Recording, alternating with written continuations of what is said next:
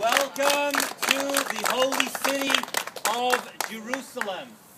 This is a beautiful outlook we have, and we've come from the heights of Tiberia. We came down, and then we went up on that beautiful trek up into the holy city. That is why Jerusalem is considered to be one of the highest points in Israel. It isn't, but they say if you come to Jerusalem, you're always moving up. Now, if you remember, we spoke about Abraham Avinu.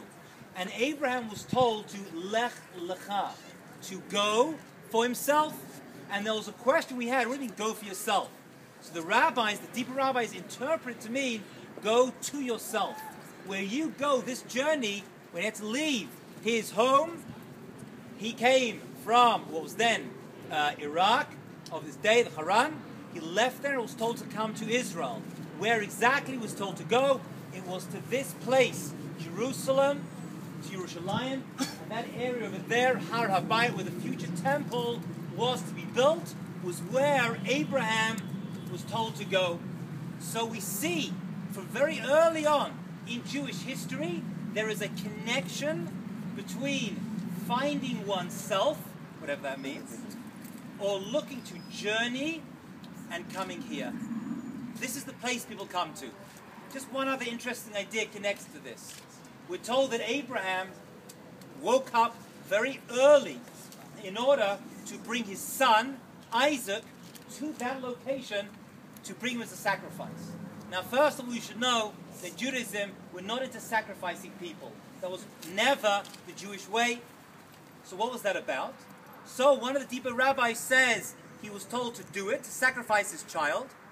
And once he was there, he was told by an angel of God not to do it. As if to say that this is not what we do. Because Abraham spent his whole life telling people not to kill their children for God. So that's what he did. He was told to bring his child up there, Mount Moriah, and he stood and said, this we don't do. And though he was willing to, he did not sacrifice his son, Isaac. We also see that there's a connection between Jerusalem and sacrifice. There are challenges that comes with being here. And when he did that mitzvah, he woke up, Vayashkem Avram Baboker. He woke up very early in order to do it. So there's many commentaries on that one verse. He woke up early. So one commentator says it shows us the alacrity, the enthusiasm he had to do this very difficult mitzvah of being willing to sacrifice his own son. Another commentator says no. The fact that he woke up means that he went to sleep. What does that mean? Of course he went to sleep. He woke up in the morning. That even though he was with tremendous difficulty and challenge of doing this mitzvah, he was still able to get a good night's sleep the night before.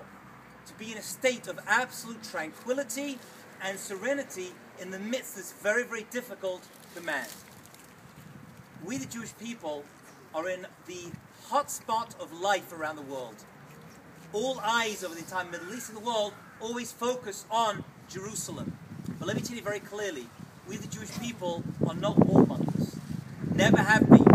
We have to build an army, we always have, out of defense. But we don't want to die for God, we want to live for God.